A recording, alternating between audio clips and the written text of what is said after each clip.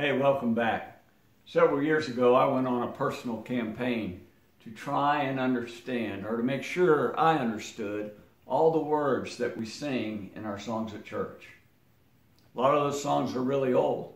Some of them have phrases in them that I really didn't understand. Some of them have phrases in them that I'm not really sure I agree with. Let me give you an example. This world is not my home. It's an old song. It's a song that we sing. It's a song that many of us love. But listen to the words. This world is not my home. I am just passing through.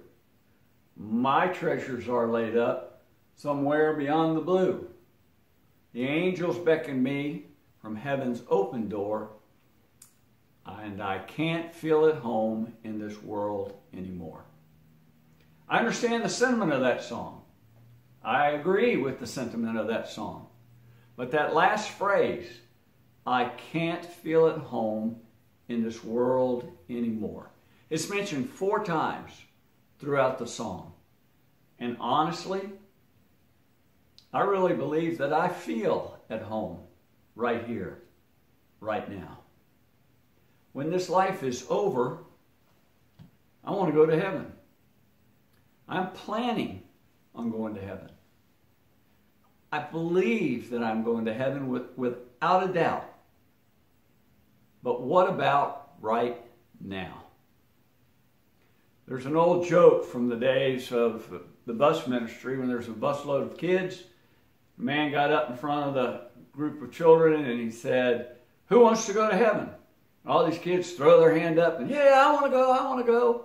And he noticed there was one child in the back of the bus that didn't throw his hand up. So when they got to church, he found that child and he went up to him and he said, "Don't you want to go to heaven? I noticed you didn't raise your hand." And the boy said, "Well, yeah, I want to go, but I thought you were getting a busload ready to go right now." You know, that's a question that even the Apostle Paul agonized over when he was in prison. Do I go be with Christ or do I stay here? Well, you know, I'm not in prison. My life is pretty good. I have a friend, Pete Sullivan, who goes to Tusculum Church of Christ. And a couple of weeks ago, Pete asked a question on Facebook, trying to stimulate a conversation. He said, "Well, how do you think Christians will react when this separation and pandemic is over?" And I answered that question, but it got me thinking about all of the panic and fear that I saw spread through people when we began this pandemic. And I started wondering, what do we really believe about heaven and how wonderful it is? And I'm really not preaching to you now, but this is a question that I ask myself. What do I really believe about how wonderful heaven is? The Hebrew writer in the 11th chapter of Hebrews lists a lot of people that are examples of great faith.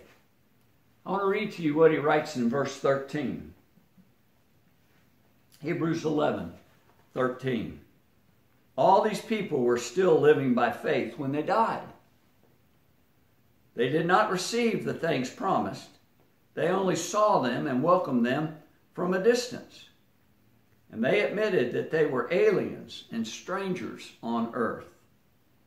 People who say such things show that they are looking for a country of their own. If they had been thinking of the country they had left, they would have had the opportunity to return. Instead, they were longing for a better country, a heavenly one. Therefore, God is not ashamed to be called their God, for He has prepared a city for them. I want to end this, Devo, with another song. The words to it kind of go, "Heaven is a wonderful place. It is filled with glory and grace. I want to see my Savior's face. Heaven is a wonderful place." It's a place to long for, too. Stay safe. Be well out there.